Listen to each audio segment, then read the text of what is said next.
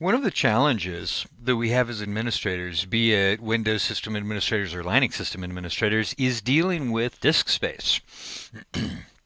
And it's, if a server, Windows or Linux, doesn't matter, if a server runs out of disk space, then all kinds of bad things happen to that server, normally involving crashing and, other things that you don't want to have happen.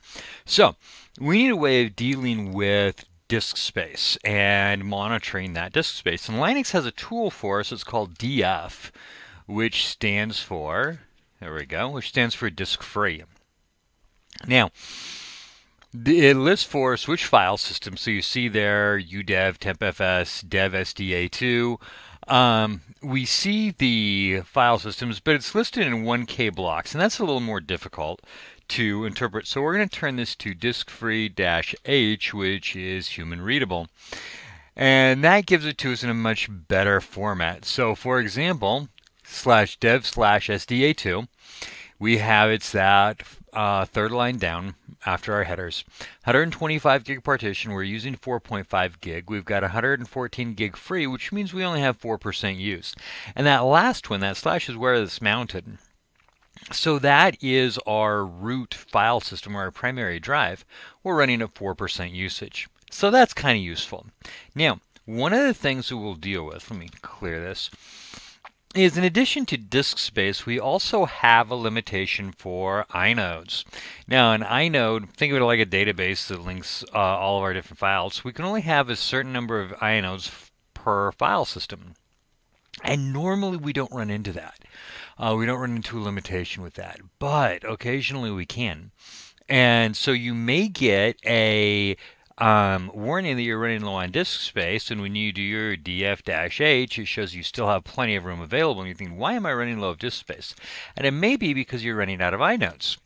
Most of the time you don't have to manage this, but if you get that, it's df-i for inodes, and that's going to tell you how many inodes you have, how many are used, how many are free, and what percentage. So if we look back at dev sda2, we'll see we have about 8 million inodes, and we've used about 107,000, which means we've got 8.2 million free, or we're running at 2% inode usage. And again, it tells us it's mounted on the root, so that's our primary file system. So it means we've got a whole bunch of things available. Now, if I realize that I'm running out of disk space, how do I find out who's using it? Well, that's what the disk usage stands for. So I'm going to actually change directory here. And I'm going to go to cd, I'm just going to go to cd / and go to our root directory. This will take a little bit longer, but it'll be a little more entertaining.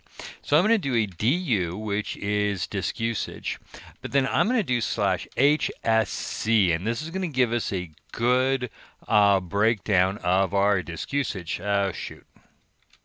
Remind me to sudo that. Let me clear this. Let me clear instead of trying to do ck. All right, sudo, so I have administrative permissions or root permissions. That'll help. du-hsc asterisk. And my little password. If I can type correctly. Okay, here we go. There's still a couple of things we can't access, but now we see these starting to pop up.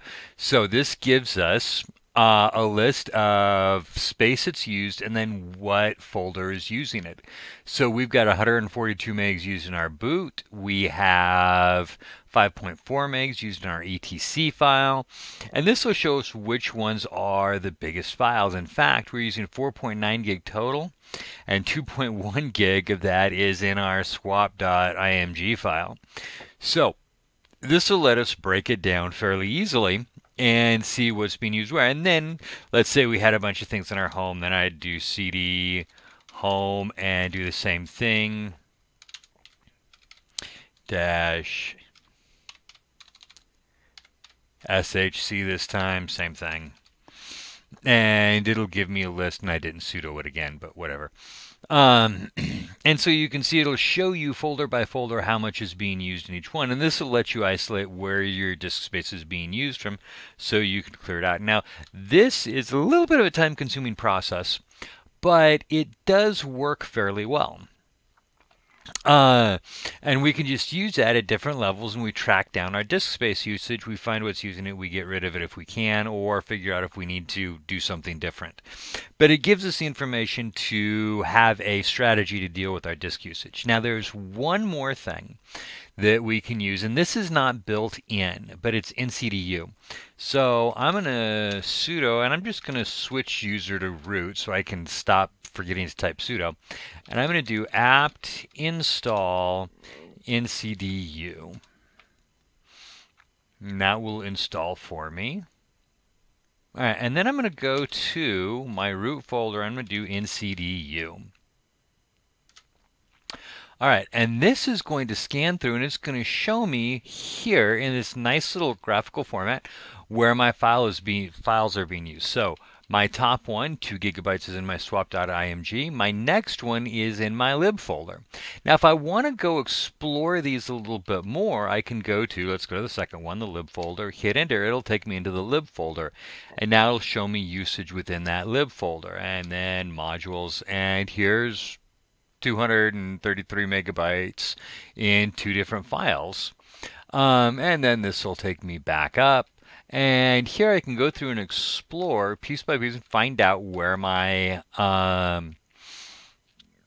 data is being, or my disk space is being used. And I'm just using the up and down arrow key, and then enter to go into a folder, and then up here at the top where I've got the double dots, that will take me back up to the previous folder. And so using this, I don't have to enter multiple commands. I can just scroll through and find where my disk usage is at. And down here at the bottom, it tells me total disk usage 4.9 gig, apparent size 128, and then items 246,000. All right, to get out of this, hit the Q, and it'll take me out. All right, so df will give us our total number or total amount of disk space free. df-i will tell us the total number of inodes that are free. du will give us our disk usage, and ncdu gives us a nice little program that will walk us through that discovering that disk usage. So several different ways of working with available disk space in Linux.